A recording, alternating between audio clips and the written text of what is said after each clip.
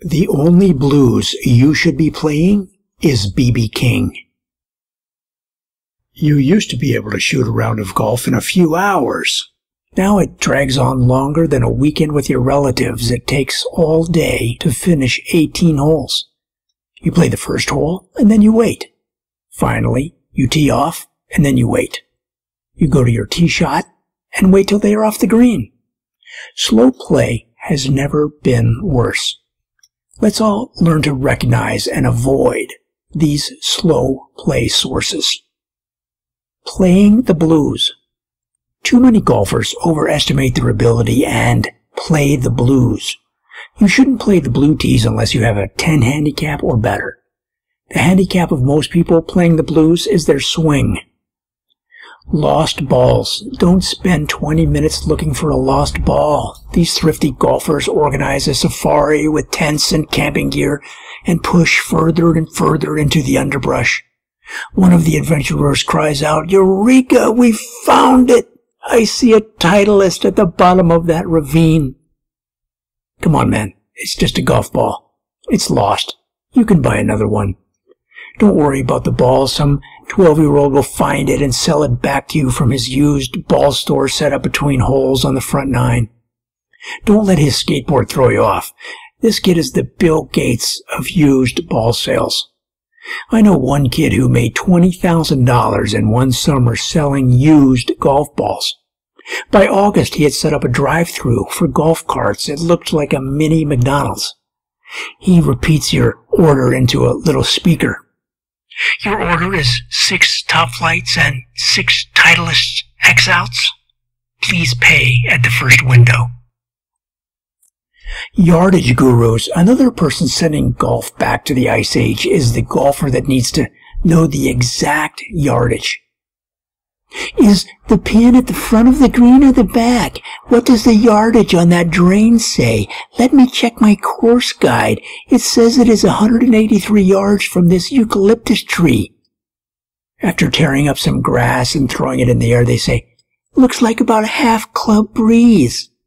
Again, if you are a good player, you can go for the pin. Otherwise, put it on the green, pal, and let's keep moving. Putter woes.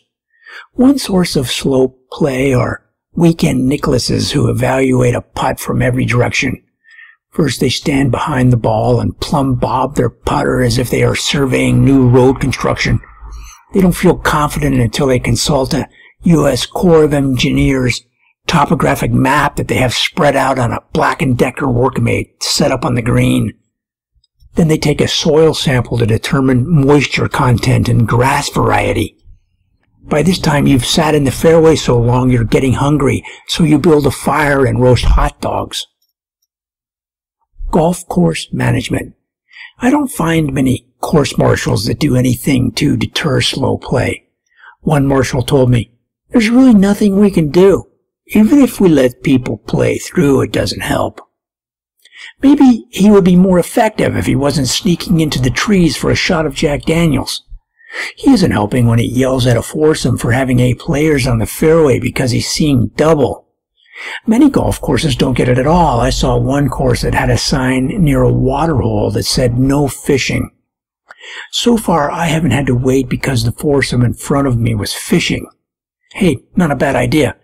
"Martha, I shot 175 again, but look at this mackerel. I hooked him with some ham on the end of a sharpened golf tee." Eating at the turn. Come on, learn to order food quickly, simple, fast, bing, bang, boom. Don't ask to see the wine list. Don't order chicken and shrimp and white cream sauce. In fact, don't even sit down in the grill at the turn. Eat while you play. My brother can hit his driver 275 yards while drinking a Heineken. Mr. Equipment. This guy has the latest Callaway, big as half a loaf of rye bread Bertha. He had the first metalwoods on the market. He had the first graphite shaft. He had the first titanium. He scours golf magazines looking for articles like, "Will the new kryptonite shafts help your game?" All day he must tell you what equipment you should have. "You should get a Titleize," he says. You would have hit a good shot there with the tight lies. Listen, pal, I would have hit a good shot there with Jack Nicklaus's clubs. I mishit it, graphite breath. Come on, kids. Don't take 18 practice swings and let's all get home before the sprinklers pop up at dark and hose us down.